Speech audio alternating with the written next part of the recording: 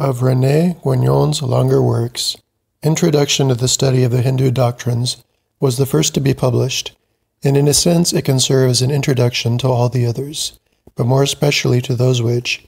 like man and his becoming according to the Vedanta,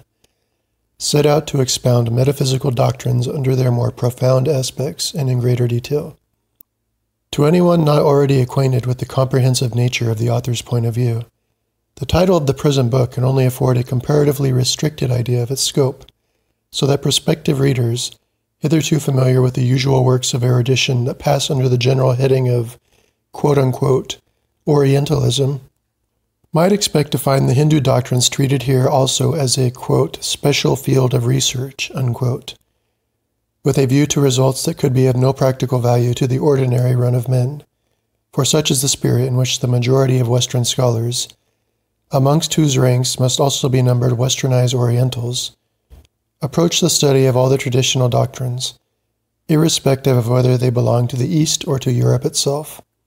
In contrast to the Orientalists, the author starts out with quite other ends in view, requiring an entirely different method for their realization,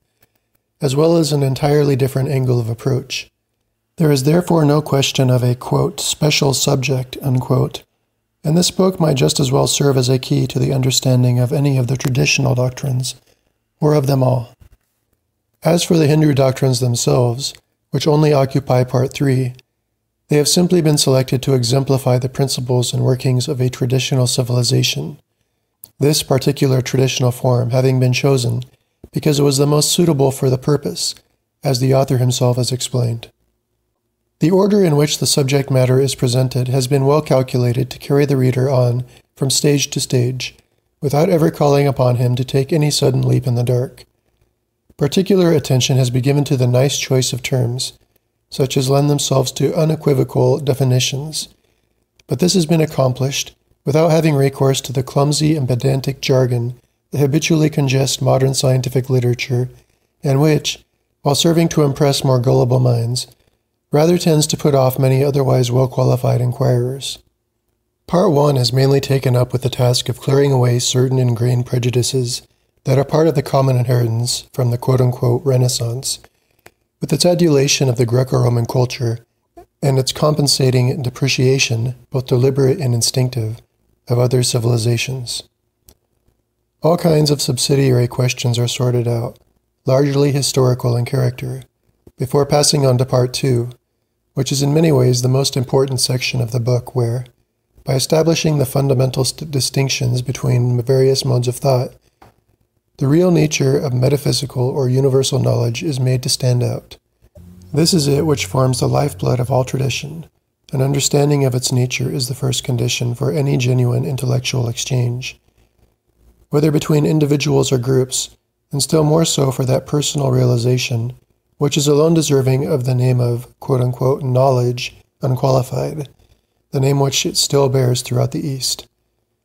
Thus words like religion, philosophy, symbolism, mysticism, superstition, etc., which people have come to use in a vague and often most misleading way, are here given a precise meaning through an investigation both of what they are and of what they are not, until finally metaphysic itself, together with the tradition which is its appropriate vehicle of communication, quote, in all the worlds, unquote, is allowed to emerge in its universality as knowledge of the principle which is also the goal, Alpha and Omega. The reader is now sufficiently well equipped for Part 3 with its more detailed examination of the particular tradition chosen to illustrate the theme, namely the Hindu doctrine and its applications at various levels, eventually leading up to the Vedanta, which constitutes its metaphysical essence. Lastly, Part 4 resumes the task of clearing away current misconceptions, but this time it is concerned not with the West itself, but with distortions of the Hindu doctrines that have arisen as a result of attempts to read into them, or to graft onto them, modern Western conceptions from a variety of motives. This prepares the way for the author's concluding chapter, in which he lays down the essential conditions for any genuine understanding between East and West, an understanding that can only come through the work of those who have attained to the realization of that quote, wisdom uncreate, unquote, which is not specifically ancient or modern, Eastern or Western, but universal, even though at the present moment it is in fact hardly to be met with, apart from possible individual exceptions, outside the Eastern traditions. In view of the fact that the author's message is addressed in the first place to the Western reader, whose need is in some senses the most pressing since the dwindling away of his normal tradition has left him well nigh without guidance in his quest for knowledge, it is imperative that he should be warned against taking the author's strictures on various features of Western civilization as evidence of some missionary activity or other on behalf of a particular traditional form. Such a warning might seem superfluous, for the author himself is repeatedly at pains to repudiate any such suggestion. But past experience has shown that some people refuse to be disarmed by any denial because their own predilection for controversy and proselytism leads them to attribute a similar attitude to others. And it will not be surprising, even after this caution, if some would-be critic asserts that Guénon wishes to discredit Christianity and to convert the Europeans into Hindus, as if Europe were not already sufficiently unchristian through its own efforts. In the East, misconceptions of this type are practically unknown, for it has not yet been forgotten there that if ultimate truth is one and only, the language of truth necessarily consists of many dialects adapted to the needs of different races and individuals, with the recognition of the distinction between principal knowledge and the differing forms through which it must express itself if it is to become intelligible to minds as yet unperfected. The wish to carry on any kind of propaganda can scarcely arise. But it is quite otherwise with people who are almost completely possessed by the demons of sentimentality, and it is therefore necessary to repeat again and again that, for the Westerner, the first fruit of assimilating that metaphysical knowledge which has, quote-unquote, accidentally been preserved in the East while being forgotten in Europe, would be the reconstitution of a traditional civilization in the West, complete in all its orders, whether intellectual, social, artistic, or otherwise. But such a civilization, in its outward form, would necessarily be adapted to the special requirements of the European temperament. The present situation of the West is rather to be compared to that of the foolish virgins who, through the wandering of their attention in other directions, had allowed their lamps to go out. In order to rekindle the sacred fire, which in its essence is always the same wherever it may be burning, they must have recourse to the lamps still kept alight by their wiser companions, but once relighted, it will still be their own lamps that they will be lighted by, and all they will then have to do is to keep them properly fed with the kind of oil at their own disposal, refined and perfumed as befits their immediate purposes. A Hindu somewhere has written that the inability of Westerners to interpret the East is bound up with their failure to penetrate the deeper meaning of their own sages and even of the Gospels. Reciprocally, it may be said that by a genuine assimilation of the essential content of the Eastern traditions, they might be helped to recapture the spirit that dwells at the heart of Christianity itself, instead of restricting themselves, as generally happens, to a humanistic transcription of the doctrine many of them still profess, that relies for its authority almost exclusively on, quote, historical facts, unquote,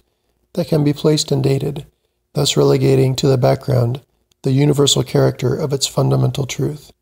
Such are the benefits that Westerners might hope to derive from the serious pursuit of that knowledge to which this and kindred volumes are able to introduce them. Yet it is questionable whether the practical value of a book such as this would be any the less for present-day Indians and other Orientals, since so many of them, through being made to suffer the elaborately organized ignorance that passes under the name of a, quote, modern education, unquote, often dearly purchased for them by still pious but unsuspecting or complacent parents, have had their powers of discernment so disastrously upset that they seem no longer capable of receiving ideas through the medium of their own language, and their readiness to swallow quite uncritically the most hazardous hypotheses, even those relating to their own traditional doctrines, provided they have been put forward by some European sociologist or philosopher, is evidence of a state of mind that can only be described as defeatist, and among these people are to be found men of supposedly high standing and illustrious lineage, occupying responsible positions as rulers, leaders, or instructors, but whose professed leadership is of the very essence of dependence and servility. To minds and wills in such a state, it may prove a salutary tonic to come upon the work of a European by birth, though an Oriental by spiritual affiliation, who is able to reinterpret their own tradition for them, and to remind them the highest conceivable knowledge is therefore the asking at their own doorstep, while at the same time enlightening them as to the true nature of Western civilization, both by giving it credit for some genuine achievements, as well as by exposing its many deficiencies. Part 2, in particular, by explaining the precise shades of meaning of many terms that English-speaking Orientals frequently make use of, but only half understand because their fluency in the foreign language is superficial and does not extend to the background,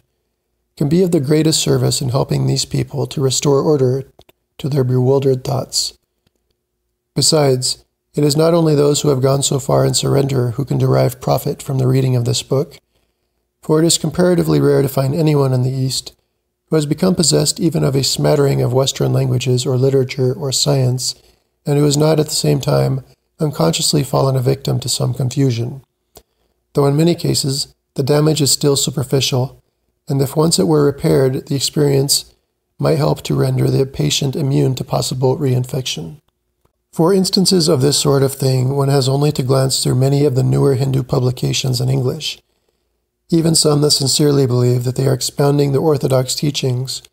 in order to discover passages where quite unjustifiable concessions have been made to the modern outlook, especially under its pseudo-intellectual form of quote-unquote science, in an attempt to show that the ancient Hindu texts agree with certain fashionable theories of the present day, as if this were bound somehow to enhance the authority of the text in question. Besides, these comparisons usually rest on the basis of some quite misleading assimilation of Sanskrit and English terms. Again and again one comes across remarks that imply an acceptance of the modern Western scale of values, as if that were an unquestionable criterion of validity. To mention one case, in an exposition of the theory of caste, we have seen the Shudras actually assimilated to the quote-unquote proletariat, which is quite preposterous since the Western quote-unquote proletariat and quote-unquote bourgeoisie, alike, by their plainly recognizable characteristics, clearly fall under the heading of chandalas or men deprived of vocation. So also, in another passage of the same work, in describing the 4 ashramas, or stages of life, it was suggested that attendance at school conceived after the Western fashion might be accepted as an equivalent alternative to the period traditionally due to be spent under the tuition of the guru. Another particularly common form of error, which crops up continually, is bound up with the use of such terms as quote-unquote evolution and quote-unquote progress, with all the loose thinking to which they give rise, and these examples could be multiplied almost indefinitely. As for those who are not Hindus by tradition, such as Muslims, Buddhists, Chinese, and others, they will find this work hardly less useful, for its first 2 sections will serve their needs equally well, and all they will have to do is to supply part 3 for themselves by substituting the doctrines of their own traditional form in place of the Hindu doctrine within the general framework as here laid down.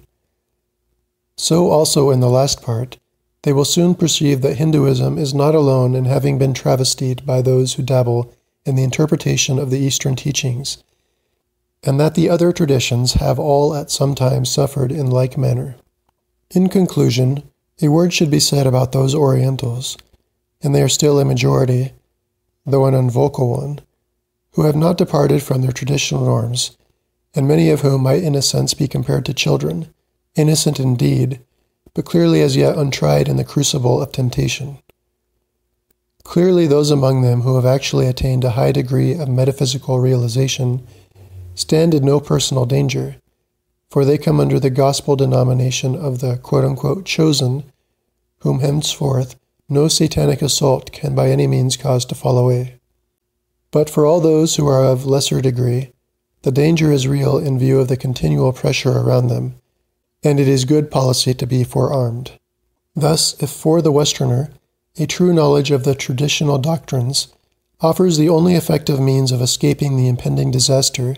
that so many dread but feel powerless to prevent.